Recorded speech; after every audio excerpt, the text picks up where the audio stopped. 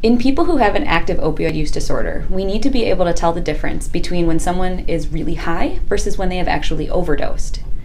If someone is really high, the person may have very small pupils, they may look like they may nod out, they may scratch a lot because their skin's very itchy, they may have slurred speech, or they may seem out of it, but they'll wake up if someone yells loudly, or if they shake them lightly. You could try yelling, "I'm going to give you naloxone," or "I'm going to give you Narcan." Most people who are just very high will not want that because it will cause them to go into withdrawal.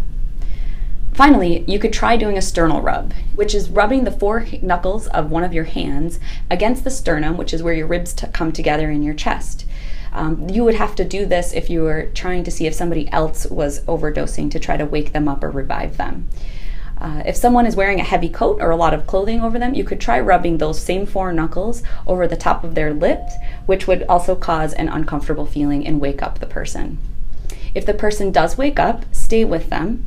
Continue monitoring them, especially their breathing and their pulse. Try to keep them awake and alert. If none of those options work, then the person is actually having an overdose. So a person who has just overdosed on opioids may be unconscious and not wake up to yelling or shaking. They may be very limp in their arms and their legs. They may have pale or clammy skin. They're likely to have bluish lips or fingernails. They might not be breathing at all or be breathing very slowly. And they may be choking or making a gurgling noise. Some people call this the death rattle or the death snore. And they may have a very slow or a very faint pulse.